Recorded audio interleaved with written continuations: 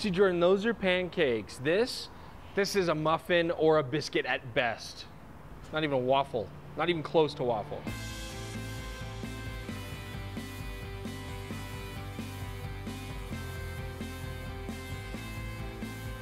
Welcome back, DPReview TV viewers. Chris Nichols here, and today we're taking a quick look for our midweek short at the brand new Fuji GF 50mm 3.5.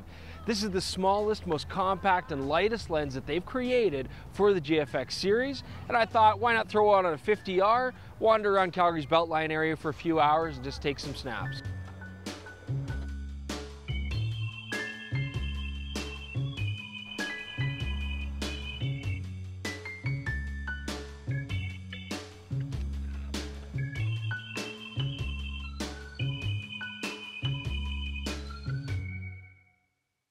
And when it comes to focusing, the first thing I actually like is the manual focus ring. It's buttery smooth. I like that it's behind this lip. It kind of necks down to the manual focus ring, and that makes it really easy to index and find with your fingers without looking at it.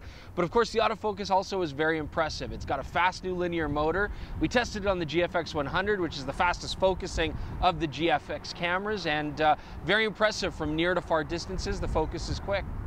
Now, when you see the 50mm 3.5 advertised on the net, they often use the marketing term pancake lens in quotation marks. And although this is quite compact, it's not a traditional sort of pancake optical formula. What I mean by that is, normally when you look at pancake lenses like the Canon 40mm 2.8 STM or the Pentax, which is also 40mm, or the Panasonic 20mm 1.7, they have very good but much more simple optical designs that really let the designers shave off a lot of bulk. This has a fairly complicated formula relative to those lenses, and it's amazing that they still get it this small, because all of that design really does give you a lens which has minimal breathing, very sharp results, and can easily handle the resolution of the GFX 100.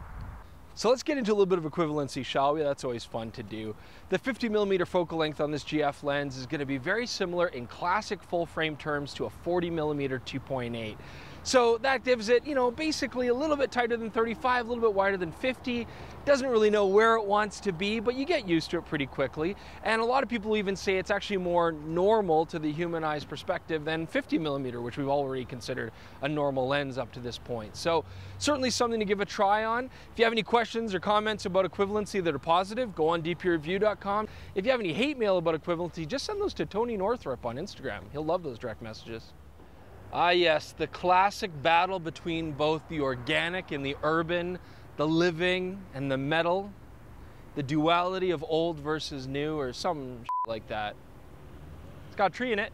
Now please keep in mind, we cannot really do any sort of scientific comprehensive testing out here, okay? But from the examples you've seen, first off, center sharpness seems very good, even wide open. And what was really surprising is the corners also hold together very, very well, as you can see here. Again, shot wide open, very decent performance. And I'm sure if you stop this lens down, you're gonna get as good as you're ever gonna want it to be. So optically, this lens does seem very sharp. And we also did a very quick and dirty LOCA test, or a longitudinal chromatic aberration test. This is where you can see color fringing in the areas that are both in front of and behind your point of focus. And these can be notoriously difficult to get rid of. So as you can see here, it's there, but it's very well controlled and minor. Little bit of magenta cast on things in front of your subject, little bit of green cyan on things behind your subject, but very well controlled. So again, big positives for this lens optically.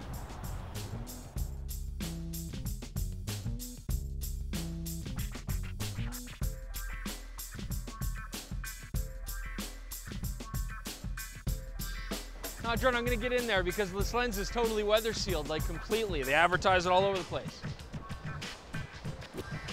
Oh yeah, the camera's not, is it? Okay.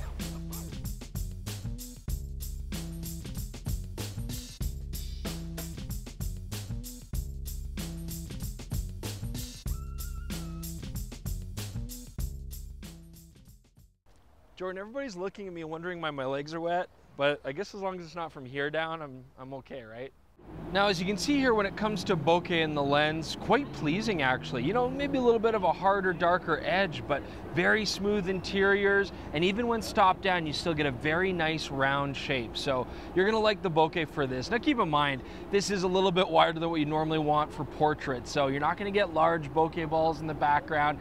And with that 1/2 meter close focusing capability being roughly the exact same as the 63mm, I do feel like that lens is gonna be a much better choice for portraits.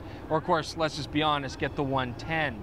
Regardless though, on this camera, even if the macro capability is not amazing, you're always gonna find this lens in front of a high resolution sensor, so you can crop the hell out of it.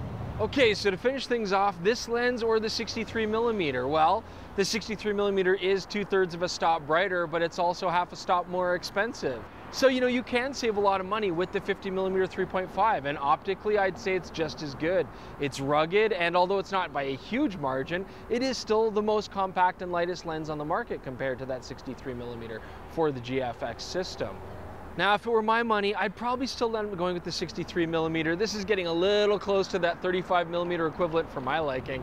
I do like something a little bit tighter, and if you're gonna get more light and a lens that's still not that much larger, I think it's a good choice. However, keep in mind that if you want a good lens that you can carry around, save some money and maybe put that towards a 110 or a zoom or something, that could be a really good reason. So hopefully you guys enjoyed this little mini review on this lens.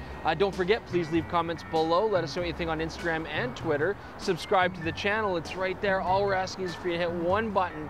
Thanks so much for joining us for this midweek short. We'll see you with another full review.